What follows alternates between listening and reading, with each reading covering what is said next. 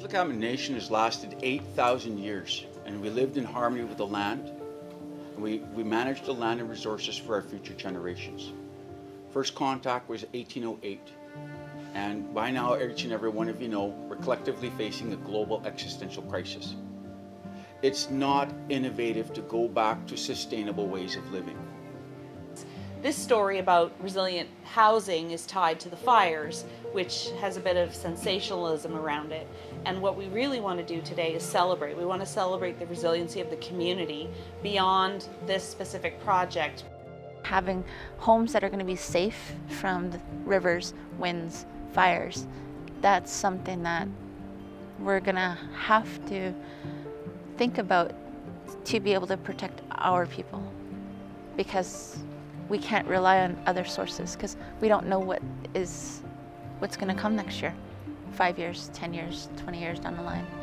But being open to what is all available that we can utilize to ensure that we're going to be here for the next 7 generations. Something is changing, and it's evident on the very land we live in. So if we don't prepare for the environment of tomorrow today, we're going to suffer. What has happened in this community over a short period of time is extraordinary.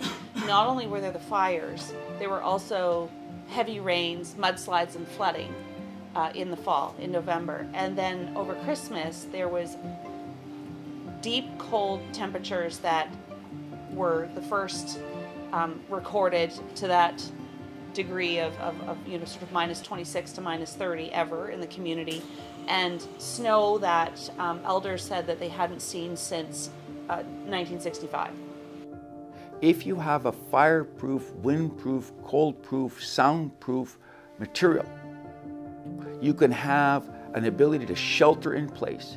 They could stay in place during the coldest months or the hottest months with an energy source that would provide that heating or cooling when they need it, or that electricity.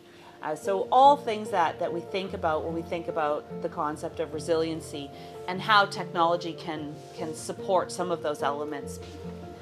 If you are aware of your options, then you, as individuals, can change your future. Our future is not predetermined. Kanaka Bar, this community said, if we can build a resilient community, you can scale it up and you can replicate it. We wanted to create an event that was celebratory, that brought together industry and interested people and government officials and regional representation and community members all together, working together to trying to resolve these issues and build back in a really robust way in the region. 137 people came here today because they wanted to learn. They wanted to know what their alternatives and options were to straw and stick homes. They're demonstration homes showcasing affordability, resiliency, energy efficiency, and most importantly, and potentially durability. Kanak Bar Indian Band does not want to build houses to flip for profit. We want to build houses so that our grandchildren have a safe place to live in. On June 30th, approximately at 4:38 p.m., the sun set on Lytton. But on July 1st, the sun rose. Because we have an opportunity to do something amazing together. What I really like about this is it's bringing us all together again. I see that this is what our community needs, is that strength and that resilience. This is how we're going to save our people. This is all of us. This is all of you. Be proud of what we are doing today. We are making history and redeveloping our community. This is where we first came from, and this is where we shall return. This is home.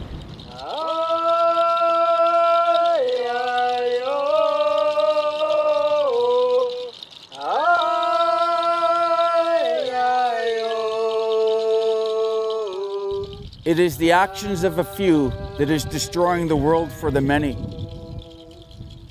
And it is the act of a few that will save the world for the many. All righty, let's try our luck here then. Ready? 1, 2, 3. Ha! compaction really works. Darn you extreme for exceeding expectations. Thank you guys so much. Let's make our way back up to the hall, because there's gonna be coffee. There's coffee up there.